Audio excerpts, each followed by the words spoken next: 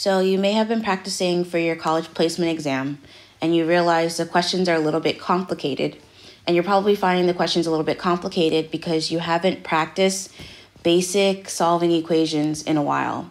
So let's go over a few questions where we can just practice the basic skills, build your foundation so that when you go back to your practice problems, you feel a little bit secure in what you're doing. All right, so we have 2x plus 4 equals 10. So this is a two-step equation. The reason why it's called a two-step equation is because there's 2 steps in order to solve. The goal is always, when you're solving any equation, is to get the variable or the letter by itself. Get the letter by itself, okay? So in this case, the variable is x. So before you even start moving things around and trying to figure out how to get the x by itself, first ask yourself, why isn't the x by itself? So what do I mean by itself? Well, there's an equal sign, and then there's 2 sides to the equal sign. There's a left side and there's a right side. The first thing that you have to do is identify which side is the variable on. In this case, the variable is only on the left side, so that's perfect. The second thing is you need to determine what numbers are causing the x to not be by itself on the left side. So the 2 is causing the x to not be by itself on the left side, and the 4 is causing it to not be by itself on the left side. So those are the 2 numbers that we have to think about getting rid of. So I'm going to pause here and I'm going to answer the question that I get often, which is, how come we're not trying to move around the 10? Well, the 10 is on the opposite side of the equal sign. It's not affecting the left side where the variable is. So we're not going to worry about it. We're not trying to move it to the other side. We're going to leave it alone. That's the biggest mistake that I see students making. They try to move around the side that doesn't need to be moved around. Only focus on the side that has the variable. Okay, so let me erase some of these extra notes so that we can have our focus and attention on what we're doing.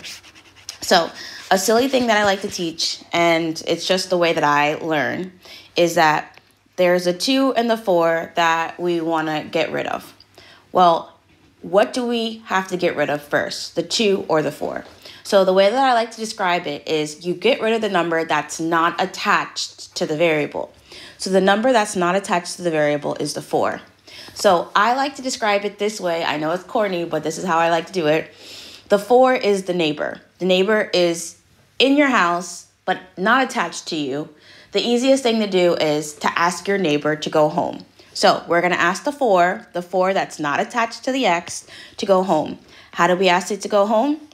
We do the opposite of what's happening. So in this equation, the 4 is being added. So to get rid of the 4, you need to do the opposite of what's happening. So you would subtract the 4. So I'm going to subtract the 4 from both sides. Because it's an equation, whatever I do to one side, I have to do to the other side.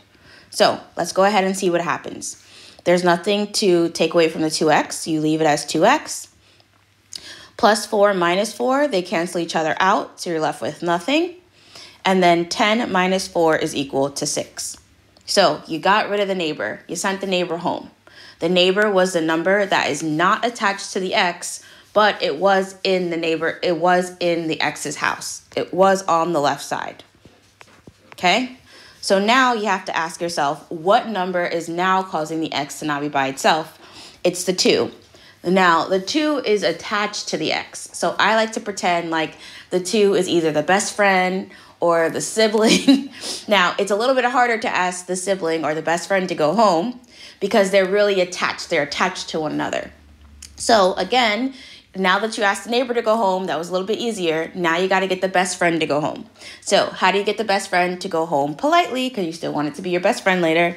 So right now, what is happening between the 2 and the x? Anytime you have a number and a variable next to each other, attached, there is an invisible multiplication sign in between. They are being multiplied. So anytime you see 2x, that's 2 times x. If you saw 3x, that's 3 times x. If you saw 10x, that's 10 times x.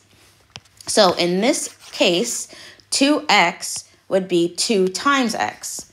So then how do we get the best friend to go home? You do the opposite of what's happening. What's the opposite of what's happening? If it's being multiplied, the opposite would be dividing.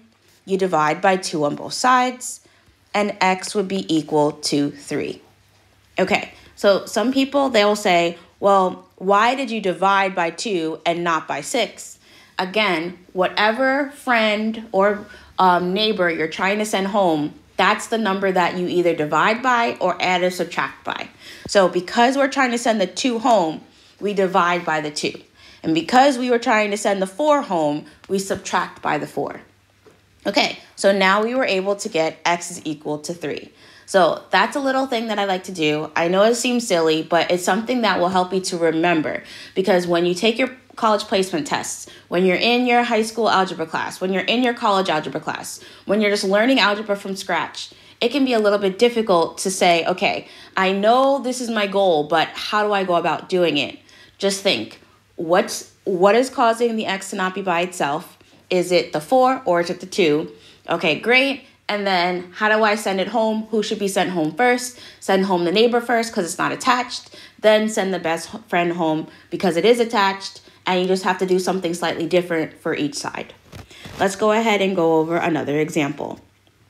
All right. So again, the first thing I'm going to do is I'm going to divide this equation into a left side and a right side with the equal side dividing it. So now I'm going to ask myself, what side is the variable on? Is the variable on the left side or is the variable on the right side? In this case, the variable is on the left side. Perfect. So I'm only going to be dealing with sending home the numbers on the left side that is causing the x to not be by itself.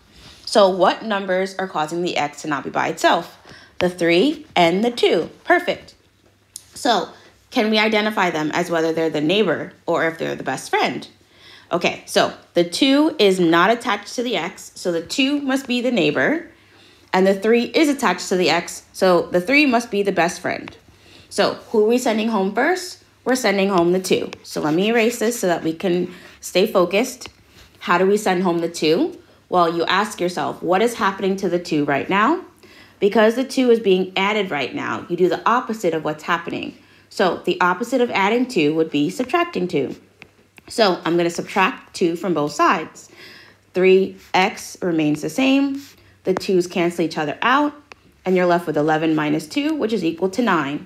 Perfect. So now you've asked the neighbor to go home. Do you remember what you have to do next? Yes, I know it's silly, but you got to get rid of the best friend, but you got to do it in a nice way so that they still are your best friend. You just got to do it. Again, you have to do the opposite of what's happening now. Because the 3 and the x are close by each other, they're attached. Do you remember what's happening? Yep, they're being multiplied. 3 times x. So the opposite of multiplication is what? Division. Excellent. So we're going to divide both sides by 3. We're dividing by the number that we're trying to get rid of. The best friend is the 3, so we're dividing by the 3. And we have x is equal to 9 divided by 3. And 9 divided by 3 is 3. So x is equal to 3.